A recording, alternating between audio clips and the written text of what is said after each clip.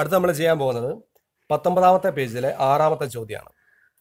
ചോദ്യം ഇതാണ്: the algebraic expression of A sequence is xn is equal to n cube minus 6n square plus 13n minus 7.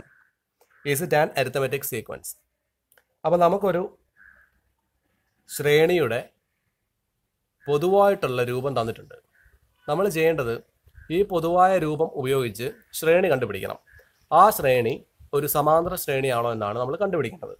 അപ്പോൾ നമുക്കറിയാം, തന്നിരിക്കുന്നത് xn equal to n cube minus 6n square plus 13n minus 7 എന്നുള്ളതാണ്. നമ്മൾ ആദ്യം ചെയ്യാൻ പോകുന്നത് ഇതിലെ ആദ്യത്തെ പദം കണ്ടുപിടിക്കണം. ആദ്യത്തെ പദം x1 എന്നിരിക്കട്ടെ. ആദ്യത്തെ പദം കണ്ടുപിടിക്കാൻ വേണ്ടി ഈ n കാണുന്ന സ്ഥലത്തെല്ലാം നമ്മൾ 1 ഇട്ട് കൊടുത്താൽ മതി. അപ്പോൾ 1ൻ്റെ ക്യൂബ് മൈനസ് 6 ഗുണം 1ൻ്റെ സ്ക്വയർ പ്ലസ് 13 ഗുണം 1 മൈനസ് 7 സമം 1ൻ്റെ ക്യൂബ് എന്ന് പറഞ്ഞാൽ എത്ര വരും? 1 മൈനസ് 6 ഗുണം 1ൻ്റെ സ്ക്വയർ എന്ന് പറഞ്ഞാൽ 6 തന്നെ, പ്ലസ് 13 ഗുണം 1 13, പിന്നെ മൈനസ് 7 സമം ഈ 1ഉം 13 കൂട്ടുമ്പോൾ എത്രയായി? 14. മൈനസ് 6ഉം മൈനസ് 7ഉം കൂടെ ആകുമ്പോൾ മൈനസ് 13 സമം 14ൽ നിന്നും 13 പോയാൽ 1 എന്ന് കിട്ടും. അപ്പോൾ ഇതിലെ ആദ്യത്തെ പദം എന്ന് പറയുന്നത് 1. ഇനി നമുക്ക് രണ്ടാമത്തെ പദം കണ്ടുപിടിക്കാം. രണ്ടാമത്തെ പദം എന്ന് പറയുന്നത് x2. എന്ത് ചെയ്യണം? എന്നിൻ്റെ സ്ഥാനത്ത് 2 ഇടണം. 2ൻ്റെ cube minus 6 into 2ൻ്റെ square plus 13 into 2 minus 7 സമം 2ൻ്റെ ക്യൂബ് എന്ന് പറഞ്ഞാൽ എത്ര വരും? 2 ഗുണം 2 ഗുണം 2 8 മൈനസ് 2ൻ്റെ സ്ക്വയർ 4 ആണ്, 4 6 24 പ്ലസ് 13 ഗുണം 2 26 മൈനസ് 7 സമം 26ഉം 8ഉം കൂട്ടി കഴിഞ്ഞാൽ എത്ര വരും? 34. 24ഉം 7ഉം 31 സമം 34ൽ നിന്ന് 31 പോയാൽ 3 എന്ന് കിട്ടും. അപ്പോൾ രണ്ടാമത്തെ പദം 3. മൂന്നാമത്തെ പദം വരുമ്പോൾ എന്ത് വരും?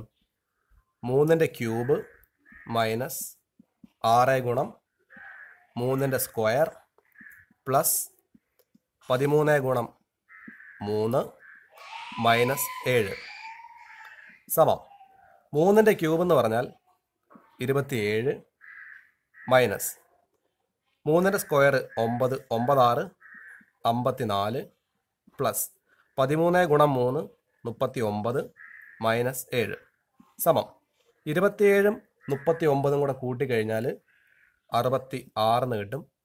മൈനസ് 54ഉം മൈനസ് 7ഉം കൂടെ ആകുമ്പോൾ മൈനസ് 61 സമം 61ൽ നിന്നും 66ൽ നിന്നും 61 പോയാൽ 5 എന്ന് കിട്ടും. അപ്പോൾ മൂന്നാമത്തെ പദം എന്ന് പറയുന്നത് 5. അടുത്ത് നമ്മൾ നാലാമത്തെ ടൈം കണ്ടുപിടിക്കാൻ പോവുകയാണ്.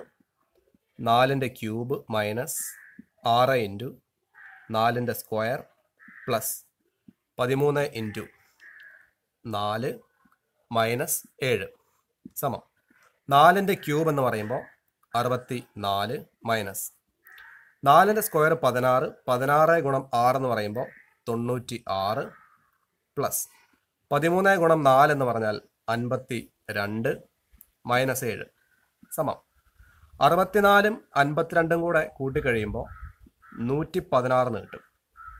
മൈനസ് 96ഉം മൈനസ് 7ഉം കൂടി ആകുമ്പോൾ മൈനസ് 103 സമം 116ൽ നിന്നും 103 പോയി കഴിഞ്ഞാൽ നമുക്ക് 13 എന്ന് കിട്ടും.